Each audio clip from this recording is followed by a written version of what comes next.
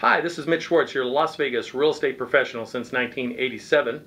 I'm here to discuss with you today what you can do to stay in your house longer if you're behind in payments or in a financial situation. Many people are in similar situations across the city. They've fallen behind, there's been a notice of default filed against the property, or worse yet, there's been a sale date scheduled. Without taking action, the owners of these properties will likely have to move sooner rather than later. And I'm going to give you the 3 action steps that a person can take who's in these spots. They can take this action immediately to stay in their house longer. Now, before I do that, I want to let you know about LasVegasShortSaleHelper.com. It's a website I created to provide plain truth answers, links to many websites for the government, just a place for you to get good information and hopefully make an educated decision on a short sale versus a loan modification versus a deed in lieu of foreclosure. Just really a great place. As a matter of fact, I don't think you'll see my name or face on it. You just have to click the link below, and it'll take you right over there. So let's talk about the information you need to have. Now, top 3 action steps you can take to stay in your home longer. 1, you can file bankruptcy. Now, the bankruptcy doesn't completely stop the foreclosure, but it will pause the foreclosure action against the house. It buys you more time, gives you a chance to step back and figure out what you want to do with your life, and more importantly, how you can solve your financial crisis.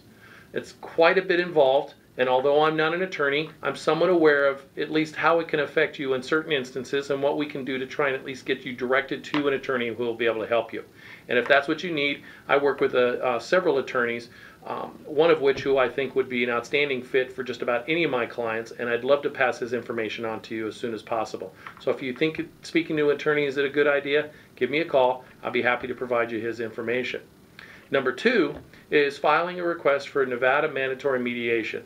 What this is with a foreclosure action, or a notice of default as we call it, the lender is required to provide you an application that will give you the rights to mediate as to whether or not they have the right to foreclose. Now, it costs you a little bit of money. You send it in, and what happens is you get put on the schedule to sit there actually in front of the representative of your lender to discuss whether or not they have the right to foreclose. And many times you can go there and they'll actually help you figure out whether or not a modification is good for you.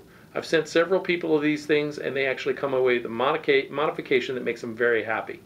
I would suggest you do this, because literally you get 30 days from the day that you get the notice of default. You fill out the application for mediation, you send it in, and it takes about 90 days to get the response back, which just bought you 90 days because your foreclosure will stop the day that the mediation is received. So the second it's received by them, they can no longer proceed with the foreclosure. Actually puts a halt on it until they actually get through this process. It's pretty good, huh? And it's quite a bit involved as well, and I'd love to help you with it. You can connect with me, and I'll be happy to get you an application. If you've misplaced yours, anything I can do to try and help answer some questions, I'd be happy to. Just let me know. The 3rd step that you can take is talk to your foreclosure department at your bank. Believe it or not, they don't want to own your house. And because they don't want to own your house, they might be inclined to actually give you a little bit of time to actually put the property on the market and pursue a short sale. Now, I know you probably want to keep your house, but unfortunately, when you're in this spot, that might not be an option for you. But what is an option is to prevent whether or not you're going to have a foreclosure on your record, whether or not you're going to have a deed in lieu on your record, which is almost like a foreclosure. I don't know about you, I'd rather preserve my dignity, my financial future, and protect my family. And the bottom line is by allowing a property to go into foreclosure, you're jeopardizing your financial future. I can help you avoid that. So talk to them about possibly doing a short sale. They're probably going to want the name of a short sale guy. That would be me. And I'd be more than happy to help out. And like I said, believe it or not, they don't want to keep your house. They would rather do a short sale and be done with it. And I'll be doing a video on that shortly. So there are other tricks of the trade. There may be some that work on a case-by-case basis.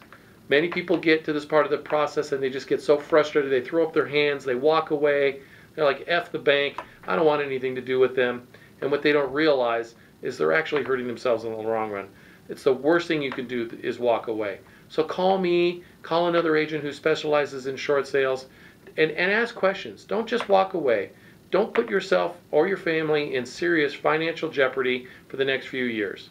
Now, I hope this helped you out. Again, the 3 action steps you can take. Please let me know if you have any questions. Let me know if you or a loved one has another topic you'd like me to discuss. I'm always here for you. Just let me know.